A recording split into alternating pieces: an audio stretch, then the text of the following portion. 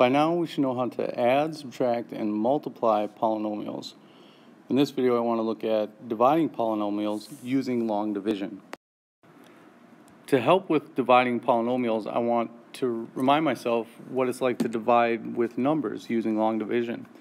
And when it comes to this problem, 954 divided by 3, I remember using my long division to put 954 inside, and since we're dividing by 3 will go on the outside. So we're trying to find how many times 3 goes into 954. And then we just keep asking ourselves some questions about this 3. What we ask is, how many times does it go into 9? Or what do I have to multiply 3 by to turn it into 9? And that would be 3. So I do that. 3 times 3 is 9. And then we subtract. Next, I bring down the 5. And I repeat the whole process. How many times does 3 go into 5? Well, only once. 1 times 3 is 3. And when I subtract, I'm left with 2. Bring down the 4. 3 goes into 24 8 times. 8 times 3 is 24. When we subtract, we're left with 0. There's no remainder. That means that 954 divided by 3 is 318. That's going to be the similar process that we'll use when we're doing long division.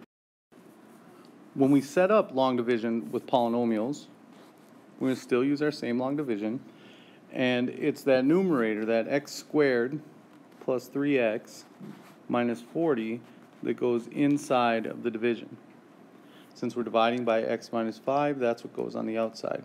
We want to see how many times x minus 5 goes into x squared plus 3x minus 40. Instead of worrying about the entire x minus 5, I'm really going to care about just this x. And I ask myself, what do I have to multiply that x by to turn it into x squared? And that's going to be x. So I do that. I go back to the entire x minus 5 and multiply it by x.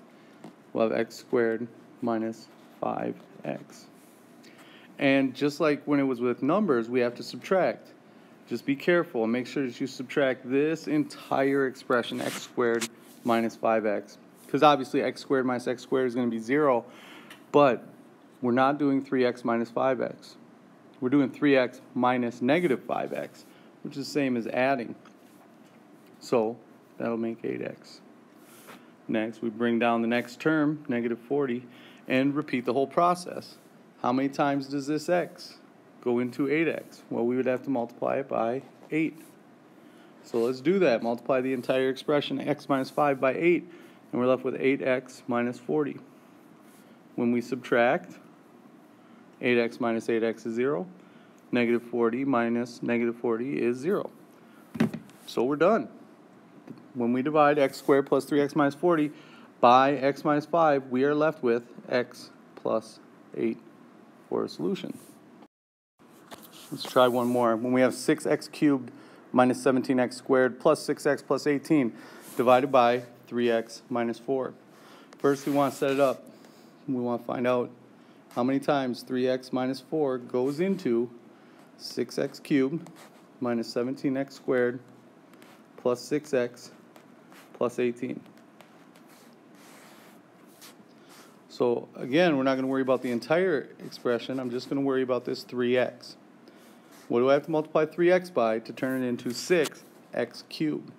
Well, 3 has to get multiplied by 2, and x times x squared gives me x cubed. So go back and multiply the entire expression by that 2x squared. We'll get our 6x cubed minus 2x squared times negative 4 is the minus 8x squared. When we subtract, be careful.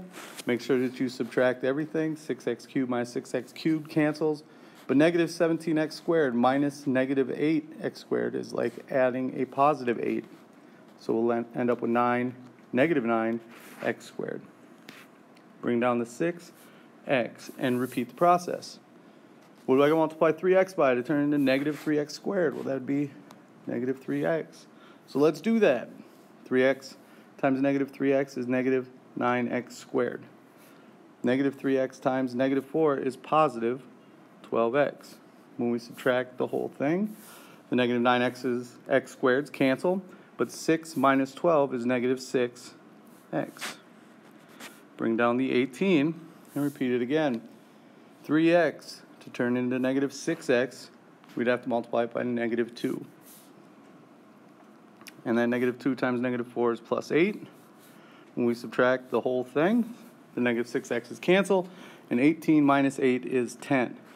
This time, we have a remainder. And if you think back to how did you deal with a remainder when you were in elementary school, maybe your teacher told you to use R10 to signify a remainder of 10.